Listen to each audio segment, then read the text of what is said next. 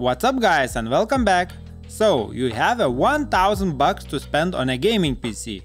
What parts should you pick? Keep on watching since I just built a $1,000 gaming rig and tested in a few games. And since there are quite a few PC parts out of stock at the moment, I will try to provide some alternative parts you could use in your build as well. Before we get into it, a quick word from today's sponsor. VIPSEDKey.com has amazing deals on game keys from such platforms as Steam, Origin or Uplay. And more importantly, you can get a low-cost Windows 10 Pro license key and get rid of that watermark on your screen forever. And I even have an additional 15% code for you guys. You can use a link from a description below or type Windows 10 Pro OEM in a search bar, click buy now and apply promo code SKEGT. That's right, you will get a 15% discount from Windows 10 key price. Submit your order and you will be able to choose from a variety of payment options here. Just use the one you like and that's it. You are free from that Windows 10 watermark forever. Alright, this time we will do a bit differently. Since I wanted to make this PC building process from a first-person point of view, I've used my pretty old GoPro camera. And so don't judge video quality. Anyway, at first I will build this gaming PC and after that I will comment on each part that was used here and what alternative options you should be searching for. As well as you will be able to check popular game benchmarks at 1440p, so you could have a better picture on how this PC performs. So let's start!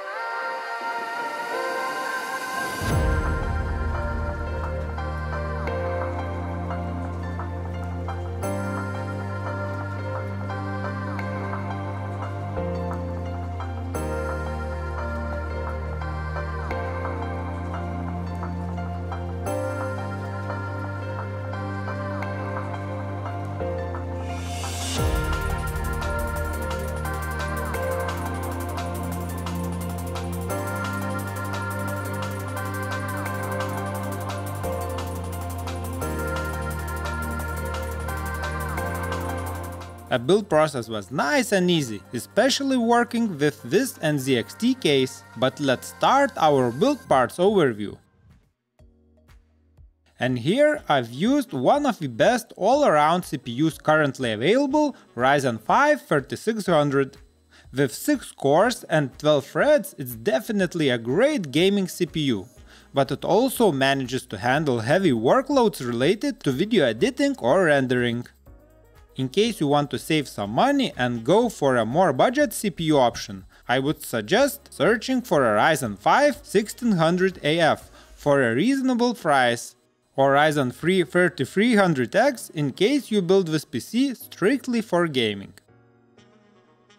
I've used a bit older MSI B350 Tomahawk motherboard, since I already had one lying around, but you should definitely look for a B450 Tomahawk, or even consider going for a new but more expensive B550 chipset motherboard. While we do not have many B550 motherboard reviews yet, it provides better compatibility with future Ryzen processors, as well as PCIe 4.0 support. A budget motherboard option, especially if you are going for a Ryzen 5 1600AF CPU, would be ASRock B450 or B450M Pro 4. These are great budget options and still provides a nice CPU upgrade path, but keep in mind, in case you want to use them with a 3rd gen Ryzen CPU, you will need to update motherboard's BIOS. Next up we have RAM. It's Hypex Fury clocked at 3200 MHz. But in general, you should go for 3600 MHz RAM with a 3rd gen Ryzen CPU if you can. But we got quite a nice deal on this kit, as well as it has an RGB, so I couldn't complain. But in case you are on a budget, 3200 MHz is really okay. Storage configuration is really up to your needs and budget. In my case, I had an older Samsung 960 EVO NVMe drive, as well as an older 2.5-inch hard drive. But for a similar build, I would suggest going with a 1TB NVMe SSD like Crucial P1 or Western Digital Blue, since it's around 120 or 130 US dollars. And you can always add a high capacity hard drive later on. Even if you are on a budget, just get a cheap 250GB SATA SSD and a 2TB hard drive combo, and you will enjoy fast boot drive as well as additional 2TB hard drive space for your games for under 100 US dollars in total. For a graphics card we have RTX 2060 Super from MSI. This particular model is really quite an awesome looking one and performs really well in games. Though for a similar price, you could look for a slightly faster RX 5700 XT as an alternative. It's around 9% faster compared to RTX 2060 Super, but you would lose ray tracing as well as CUDA course acceleration in video editing software if it's a thing for you. So in case these features are needed, stick with RTX 2060 Super. For a more budget option, you could get RTX 2060 Non-Super, RX 5600 XT or RX 5700. As for a power supply, I've used Corsair RM750X, but it's a bit of an overkill. You can definitely go for a 650 watt gold certificate power supply, or even for a bronze certificate, in case you are on a tight budget. I will add a few alternative PSUs you could use in a description below.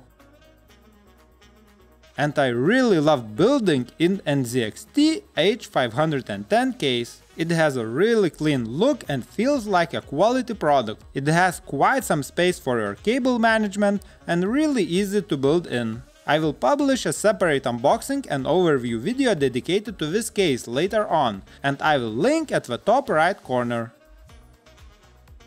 As for a final blink touch, I've used cable extensions from a Deepcool and a few RGB fans from a Corsair. But in case you want to save some money, you should definitely skip those Corsair fans since they are quite pricey, and NZXT H510 case has 2 included case fans. But if you wish to go for RGB fans, I really recommend looking into PC Cooler Halo or Deepcool RF120M. They are one of the best ones you can get for its price. Alright, let's jump into some benchmarks. All 8 games were tested in 1440p and the highest settings, as well as I've included a few 3D Mark benchmarks. For your convenience, you will find all the timestamps in the description below. But just you know, it's way better that you watch all of them so you could have a better picture of how this PC performs. So using a 1440p resolution, you will be able to enjoy AAA titles using highest settings, as well as you could use competitive settings and play esports games on high refresh rate monitor. Not even mentioning, at 1080p you would get even more performance.